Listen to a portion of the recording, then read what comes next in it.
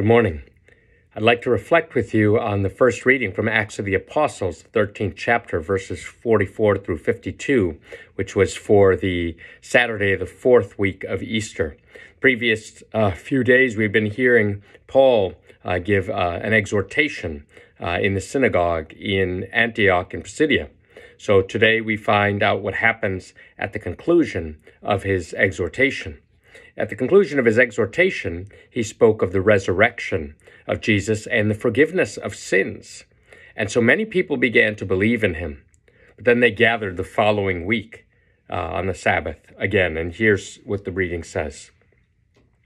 On the following Sabbath, almost the whole city gathered to hear the word of the Lord.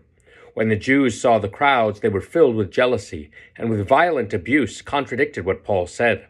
Both Paul and Barnabas spoke out boldly and said, "It was necessary that the word of God be spoken to you first. But since you reject it and condemn yourselves as unworthy of eternal life, we now turn to the Gentiles. For so the Lord has commanded us, I've made you a light to the Gentiles, that you may be an instrument of salvation to the ends of the earth." The Gentiles were delighted when they heard this and glorified the word of the Lord.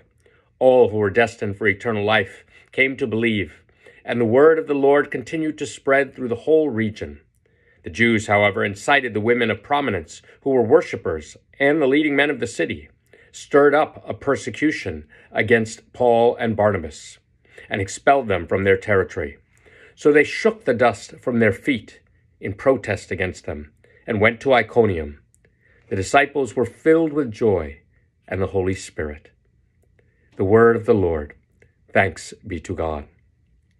So Paul and Barnabas had great success proclaiming God's accompaniment of the Jewish people in salvation history.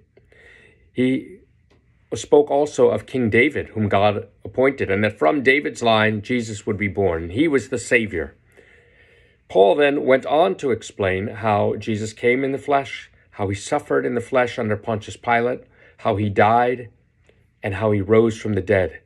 Like St. Peter, who preached on the day of Pentecost, Paul also made reference to Psalm 16 about God not allowing his Holy One to undergo corruption. Now, rather than corruption in the flesh, Jesus had been raised from the dead, and he would offer forgiveness of sins and justification to anyone who would believe in him. And this was offered to the Jewish people. And many people responded very favorably. And so then, the next Sabbath, they all gathered again with great enthusiasm. But just as the Sanhedrin began to be jealous of Peter and John and the other apostles in Jerusalem, and then began to persecute them and tell them not to speak about the holy name of Jesus, we see something similar happening here. Paul and Barnabas speak out boldly when the crowds were filled with jealousy, and the Jewish leaders were filled with jealousy and tried to contradict them. But what did Paul and Barnabas do? All they could do was propose the good news of salvation. They couldn't impose it upon the Jewish people. Faith is a gift, and we have to be willing to receive the gift. But when they didn't, what did they do? Did they simply give up? No, Paul and Barnabas had a mission, to quote from God. They were like the Blues Brothers. We're on a mission from God. But they went out. They continued and said, okay, well, who else here would like to believe? And so they turned to the Gentiles. They had to propose to the Jewish people first because they were God's own. But that doesn't mean that just because they were God's own that the message was restricted to them.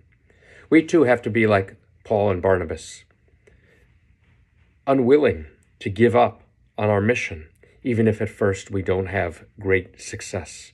Many people will reject us, but we have been touched by the Lord, and our joy is a great joy, which cannot be kept to ourselves. We must share it.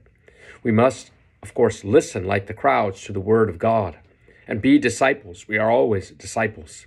But the Holy Father, Pope Francis, speaks of being missionary disciples. We are disciples first, but then we have to share the good news. And that's what Paul and Barnabas did. And how did the Gentiles react? St. Luke tells us, the Gentiles were delighted when they heard this, and they glorified the word of the Lord. All who were destined for eternal life came to believe, and the word of the Lord continued to spread through the whole region. This is what the Word of God, the incarnate Word of God, offers us: eternal life.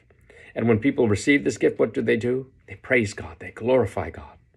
I wonder if we do that, or whether instead we take this word for granted, or it seems so monotonous and tiresome because we've heard it. Is it life-giving for us? Does it lead us to glorify God?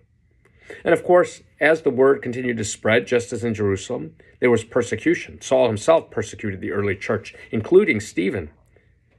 And Stephen, after his death, the church was persecuted and dispersed. Well, Paul and Barnabas are persecuted. The Jewish people incited the leading women and men of the city to stir up a crowd against them. And so they shook the dust from their feet, a way of saying, we're moving on from here. And they went on to Iconium. So the word of God continued to go forth. And what was their disposition? It wasn't, oh, those people back there, they were terrible, or, boy, we sure weren't treated well. What was their reaction? The disciples were filled with joy and the Holy Spirit. Just like the apostles rejoiced that they had been found worthy to suffer for the sake of the name early in Acts of the Apostles, or after Stephen was persecuted, they were still filled with joy and the Holy Spirit. The Holy Spirit is the driving force behind the church's missionary work. And so the word of God goes out in spite of opposition, and it brings us joy. Let us pray this morning to the Holy Spirit, that he may come and fill our hearts with joy, and that we might share that joy with those we meet. God bless you.